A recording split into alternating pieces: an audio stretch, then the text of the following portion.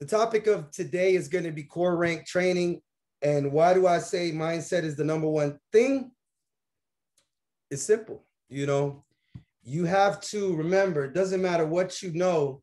If your mind isn't there, you're never going to grow, right? Vince Lombardi, he actually, you guys know about the Super Bowl trophy, right? The Super Bowl trophy that they give out for every Super Bowl is called the Vince Lombardi trophy. And the reason why is because at the end of the season, the team that wins, that comes out on top, they get this Vince Lombardi trophy.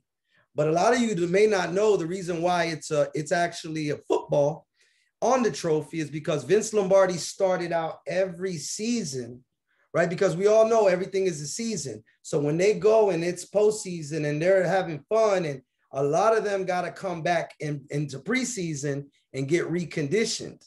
Well, Vince Lombardi would come out every new season holding up a football in the locker room and tell the guys, that's a picture of him doing it right there with reporters and journalists behind him because he did it every year. But he would say, gentlemen, this is a football. Now, these pro athletes, right? These NFL players know it's a football. But why did he start off every season that way? Because he went down to the fundamentals, the basics. And so how does that relate to core rank? When we talk about core rank, I mean, there's a lot. You guys want to learn about lead generation. You want to learn about how to invite, how to follow up, how to close, how to be a better, recruiter, presenter. It starts with the football. It starts with the mind, right? And so that's why I wanted to start with today. I was asked to speak on it.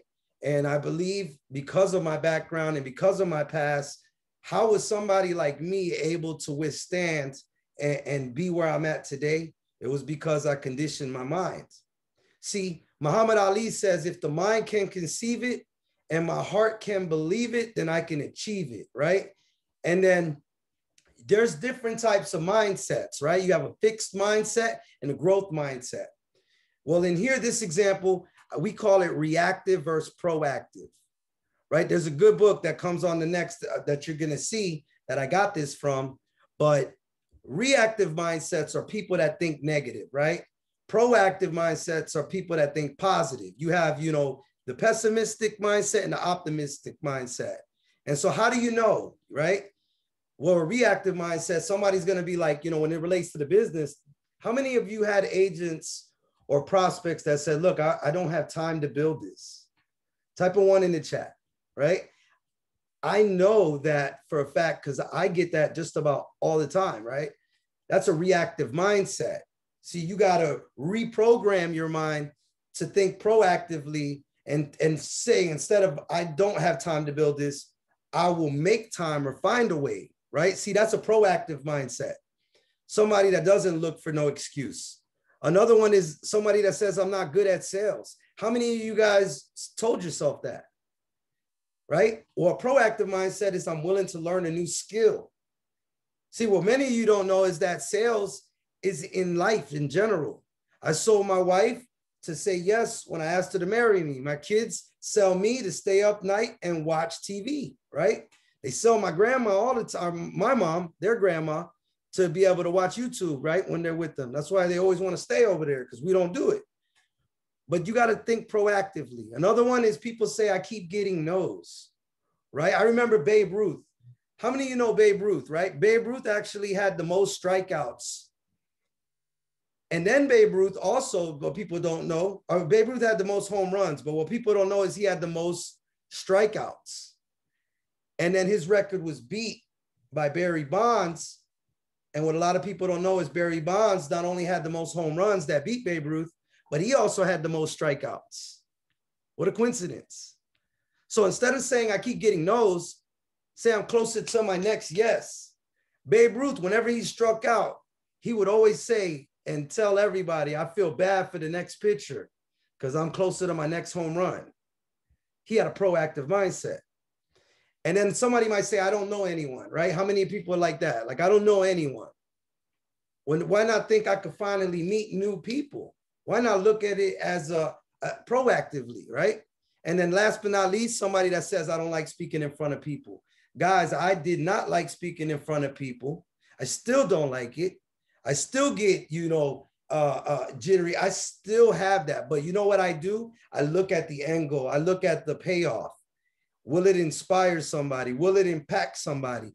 Nothing fulfills me more than when I'm at a convention or somewhere and somebody brings up one of my testimonies and said, man, you inspired me. And that's why I get up and do this. So think proactively and say, I'm now able to work on my public speaking, right? And so again, reactive and proactive mindsets, very important. Another thing about the mind, you have to condition it. 10,000 hours is typically how long it takes somebody to master a skill.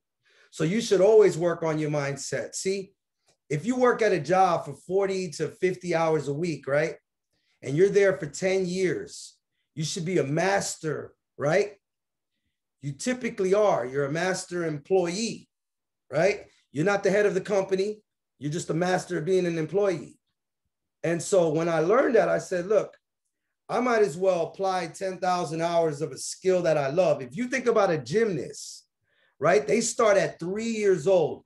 Look at the Olympics that's going on right now. Many of these, gold medalists, you don't realize it, but they start at the age of 3 years old, and their peak, their pinnacle, their highlight of their entire life is when they're 17, 18 years old, playing at the Olympics to get a gold medal. They put in 10,000 hours. So why don't you put in 10,000 hours to develop a skill and reach your pinnacle level, right? And so very important, guys, 10,000 hours, that's what makes you a master at anything.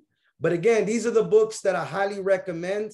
There's one book on there that I did not put on there from the original time. And after I seen everybody sharing this, I wanted to bring it back. Although these are the 7 Habits of Highly Effective People, talked about reactive and proactive mindsets. In fact, how many of you, and I remember, I know she's probably on here too, but it's okay. I don't want to throw under the bus, but I'm going to. Sometimes we wake up and we may go to the grocery store and the cashier may be, excuse my French, a biatch, right? And so I remember my wife would tell me like, man, why she got so, why she got to have this negative stank attitude? And I told her, I said, you don't know what she's going through. In this book, The 7 Habits of Highly Effective People by Dr. Covey, he talks about it. It was Sunday morning and nobody was on this. It was like 5 people in a subway station, and he's reading the paper, the author, and this guy comes on with his kids. And these are like baby kids. They're like running around, jumping on seats, 3 o'clock in the morning on a Sunday. And so everyone's looking at the guy's kids, and the guy reading the book, the author, looks at the dad and says, "You gonna tame your kids?"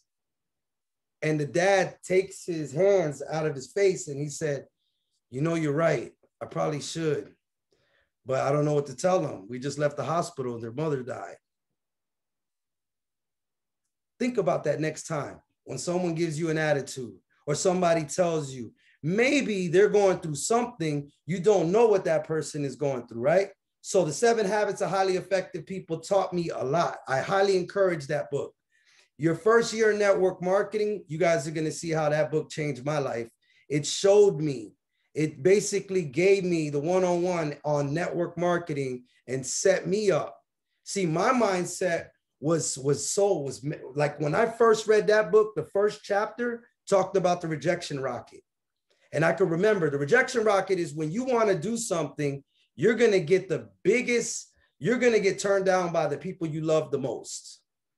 And just to give you an example, you guys seen it before, I do it all the time, but I remember coming home after reading about the rejection rocket, and I said, look, I'm going to go ahead and put this to the test. So I came home after seeing my first network marketing presentation, super excited. I get home and I tell my wife, who's in bed, 10:30 at night, because she works for a medical assistant, and it's lights off. I open the door, boom, kick open the door, turn on the lights and say, baby, I got it. I know what we're going to do. I know what I can do. I finally found my calling. I'm going to join a network marketing company. We're going to travel the world. I'm going to stop DJing and I'm going to retire you so we can spend time with the kids. And she said, no, we're not, David. Turn off the lights. I need to go to work in the morning. And I said, now, normally people would like just melt down and sink to the floor, and you probably would have quit. You probably would have quit before you got started. But not me. That book taught me that. I already anticipated that coming. My mind was already mentally prepared for that. Guess what happened to me? I said, cool, I'm going to continue to read this book. And I knew if I buy someone's opinion, I'm buying their lifestyle. See, I wouldn't trade places with her at that time. Even though I was just a DJ, she was making $14 an hour as a medical assistant. I wasn't going to trade my life for that. So you shouldn't either, right? And so that's what I learned, guys. That book completely changed my life. So that is a great book for the mindset. But then to go further with it, right? Then we have How to Win Friends and Influence People by Dale Carnegie. They teach this in corporate America. And it just basically, God gave you 2 ears and 1 mouth, right? So you can listen twice as much as you speak. And that's what this book is about. There's a chapter in the book where the guy was trying to sell this guy this whole time and he never wanted to buy from him, this big CEO. But eventually the CEO ended up buying from him. How? Because he got drunk in the bar and the guy was there, and all because he listened to the CEO for hours. The guy didn't even, he was kind of tired of listening to the CEO, but the CEO said, you know what? We had a good conversation. What is it that you sell? He was like, I sell socks. And he was like, you know what? Go see my receptionist. We'll buy it. And he actually made the deal. So sometimes you just got to shut the hell up and listen to people. So highly recommend those books. I know you've seen these before, but I'm going to tell you one book that really changed my life and my mind. And that's Think and Grow Rich by Napoleon Hill, right? That was the first book I read, and I never put it on here. So I just wanted to tell you guys to make sure you go get that. And then moving forward, right? I don't know if you guys ever seen this, but to me, this was golden, right? There's going to be, for time's sake, I'm going to go ahead and play this another time for you guys, but highly recommend it. And another thing that I learned recently, and these are 3 mindset principles that I learned from Jim Rohn. So if you're taking notes, I want everybody to remember this, because these 3 ideas that he taught completely changed my life and the way that I thought about things. So number 1, Jim Rohn said, for things to change, you have to change. You see, the exploration of personal development, those books, they changed my life. Instead of hoping for things to change, I needed to change. Instead of hoping for things to get better, I needed to get better.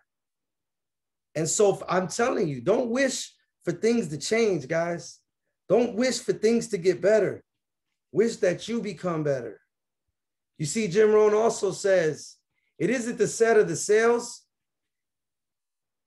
It's not the direction of the wind that determines which way we will go. See, the same wind blows on us all. The wind of, depression, the same wind of anxiety, success. All that wind blows on us all. It isn't the wind, it's the way that we set our sail to go in the direction you want to go. I thought those were the most powerful words I ever heard in my life. And so ask yourself, if you're not happy with what's going on right now in your life, I can guarantee you one thing: 5 years from now, 10 years from now, if you don't change, it's going to look exactly the same. So change that. And then number 2, second thing Jim Rohn taught that I love was success is not to be pursued. See, a lot of people chase success. It's no different than chasing butterflies. Success is not to be pursued, it's to be attracted by the person you become. When I heard that, I said, wow, you mean to tell me I had to become more attractive in business for people so that people would be attracted to me? Guys, if I showed you pictures of me back in the day, I used to do music. So you can imagine, I wore fake chains. I had double edges. I mean, a lot of these artists still do that today, just so you know. But I will tell you, the moment that I took care of myself and I became a better person, that's when success came to me. It was like a magnet. And so when I learned that second philosophy, that completely changed my mind. Now, the third and probably the most important one was what Jim Rohn said: formal education will make you a living, right? A paycheck, but self-education will make you a fortune. See, formal education, everyone goes through. I told you guys I went to school. C's and D's got degrees, right?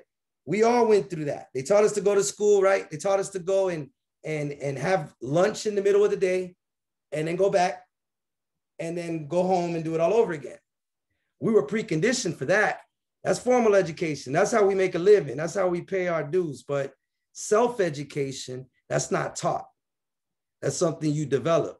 And when you develop it, that's when you make a fortune.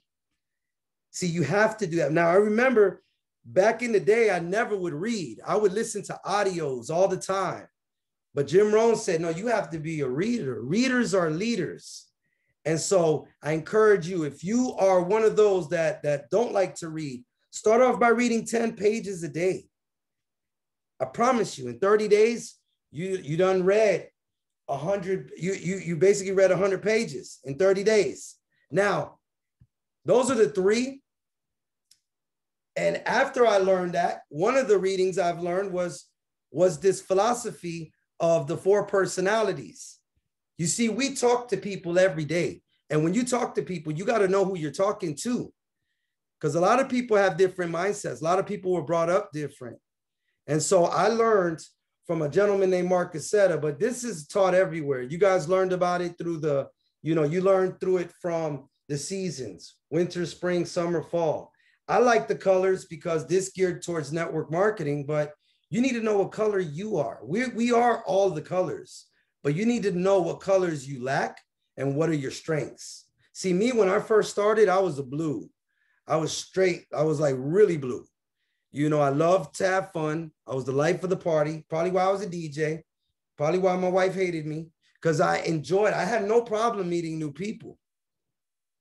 But I was also disorganized. I couldn't make it to an event on time if I tried. And I know you guys are probably chuckling right now. I'm still like that somewhat, but at least I've been working on it, right? And so now I'm not predominantly blue.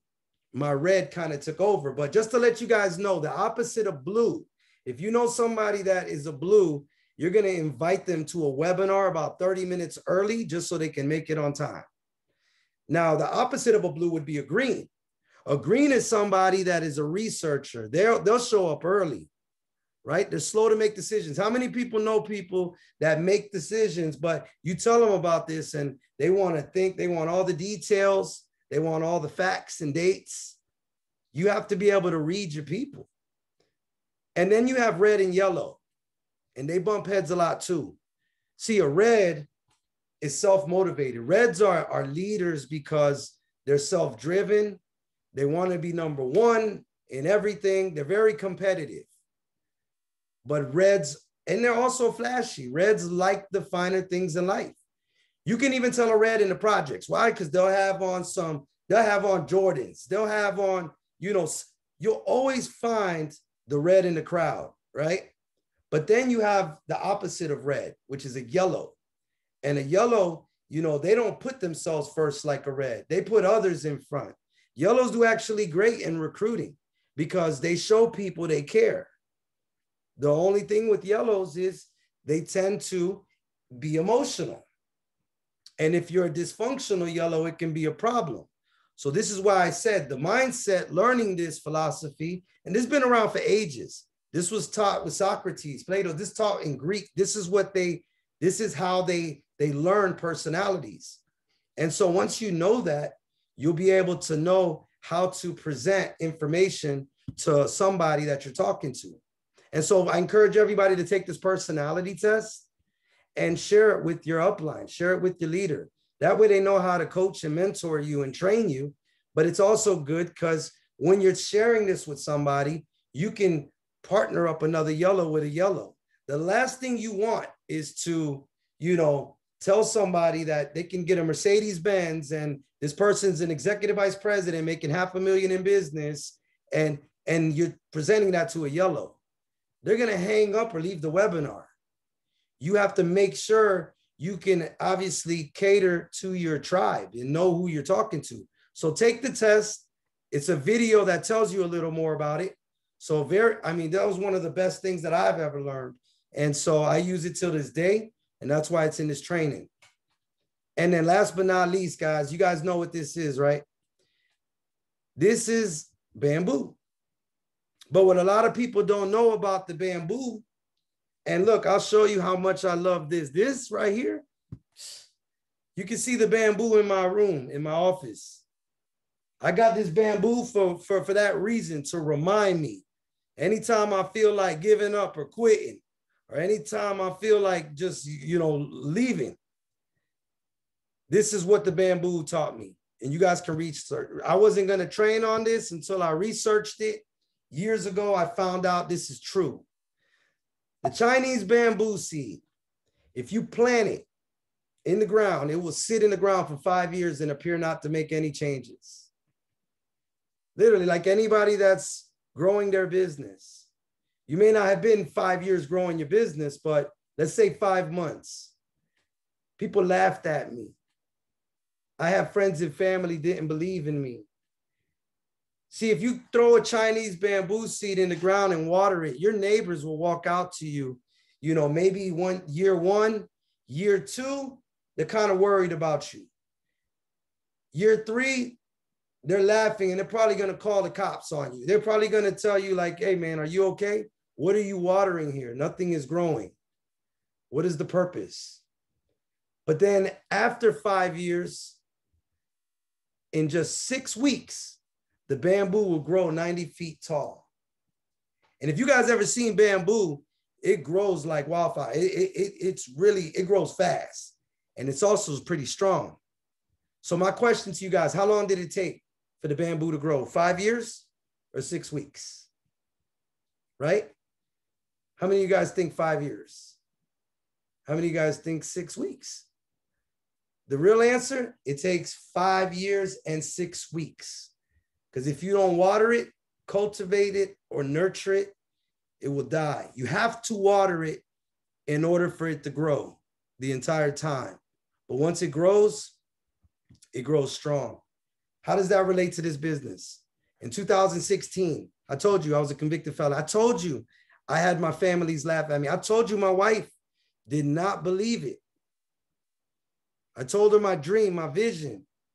And she basically told me to shut up. She needed to go to sleep, to go to work. And in 2016, when I went ahead and signed up anyways, I knew it would take time, but I was willing to learn. I was willing to work on my mindset. This picture right here was the first company that I joined in 2016.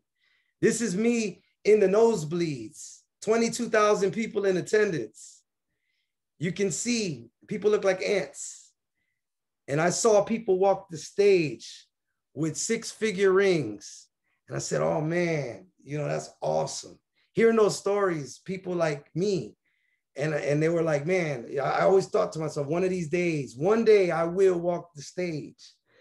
I was willing to do it for 10 years. And so I was so like, I was, how do I say it? I basically listened to myself and decided I was going to do this with or without anybody.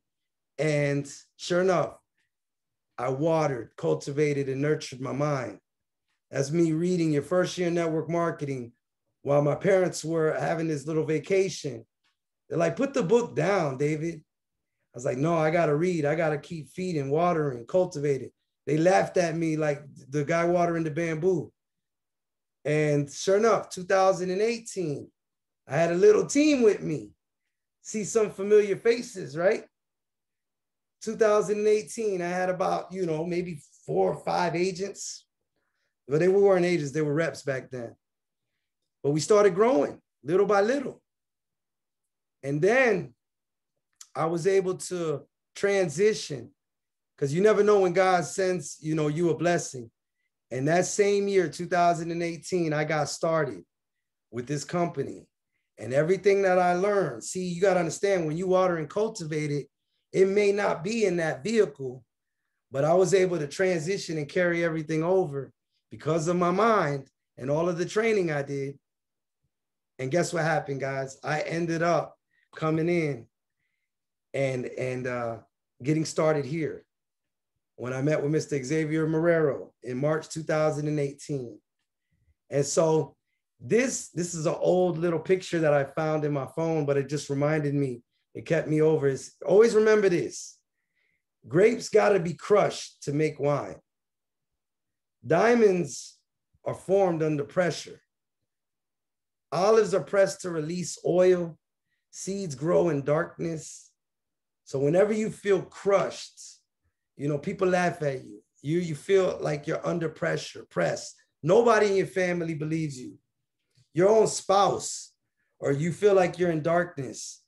You're in a powerful place of transformation. Just trust the process. Because of that, guys, I'm going to show you right here. I ended up going from where we were at in 2016. You see, I was in the nosebleeds. And we became executive vice president. Notice I said we, because it wasn't me, it was my entire team. But in 2021, we were able to achieve that. Now, the best part about it is not the title. It was the people we were able to help. I was able to help others to think like me, to do the exact same thing and inspire those. And I just love the fact that we were able to do it together. And I see several of them on here. I want to show you guys something that I just went through. And I was up in the nosebleeds just a few years ago. But look what happened since then. Vice President David Marquez.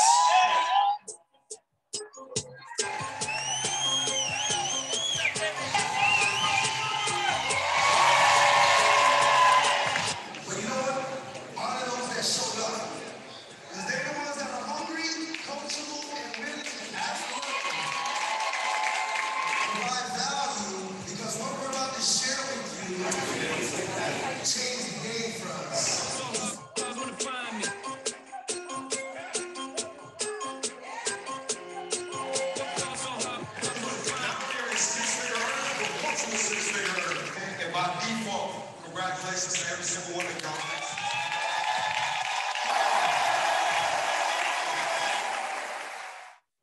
Crazy, right? I wanted to be a six-figure earner just years before, sitting in the nosebleeds, and we were able to accomplish that. And so when I tell you, stick with it, focus on your mindset, because that's going to do it for you. It's not the skills. The skills is only 10%. So at the end of the day, if the going gets tough and you are at your breaking point, show resilience like that bamboo tree. Bend, but never break. Always focus on working on your mind.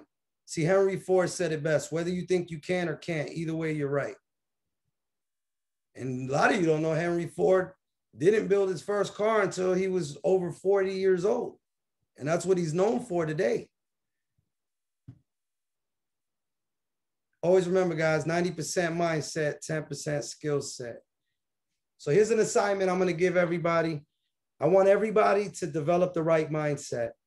Number one, listen to 30 minutes of personal development, motivational audios, or read 10 pages of a book. We gave you a few. You can listen to Earl Nightingale. That was Jim Rohn's mentor. He taught me a lot too. Number two, attend the next training.